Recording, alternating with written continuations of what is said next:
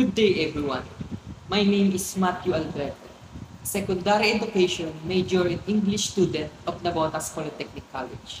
And I'm here to discuss the concept of positive reinforcement, and I will show you how it is used in the classroom. Burrhus Frederick Skinner, an American psychologist, was the first to use positive reinforcement. He described it as the act of presenting a stimulus reliant on the behavior that causes that action to occur more frequently in the future. Positive reinforcement is a behavior management technique used in education that emphasizes praising pupils for their efforts. It varies from positive punishment in that it places more an emphasis on praising pupils for their achievements and good behavior, rather than punishing them for misbehaving.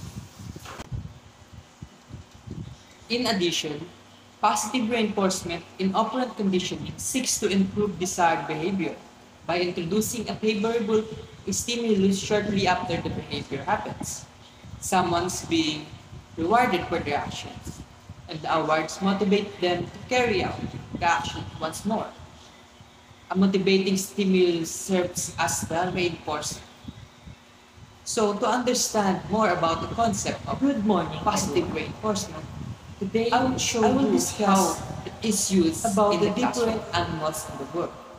But before I start, I want to ask you some of the questions relevant to our topic.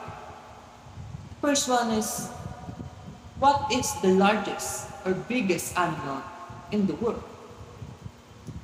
Marcus, you are raising your hand.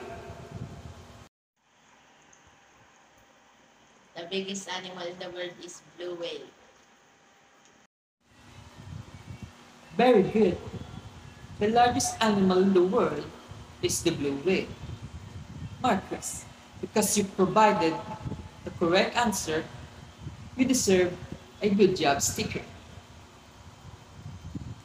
The next question is, what is the fastest land animal in the world? Marcus, again, you are raising your hand. The fastest animal in the world is antelope. Hmm. The antelope is one of the fastest land animals in the world, but not the fastest. We need your help to answer this question. Kilian, you are raising your hand. The fastest land animal in the world is the cheetah. Very good. The fastest land animal in the world is the cheetah. Both of you deserve a good job sticker. Thank you, Kilian, for helping Marcus provide the correct answer. The same goes for you, Marcus. You give it all you've got to answer the question the best you can. Good job.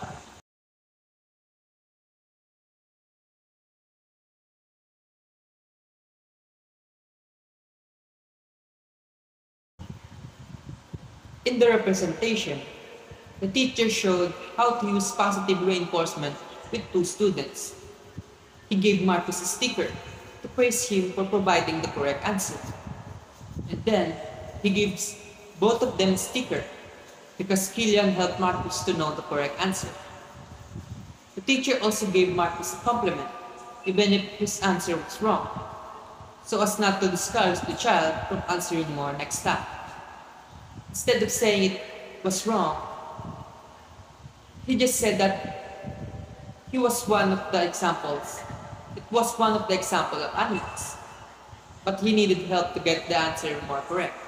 So he was given a sticker because he dared to answer the question and gave his all to answer the question.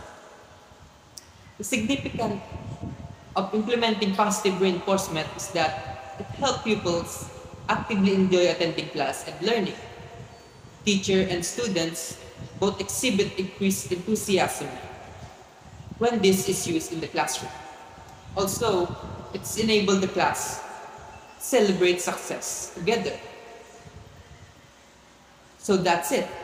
This is the end of my video. Thanks for watching, and I hope you learned something from me about positive reinforcement. So see you in the next video. Bye!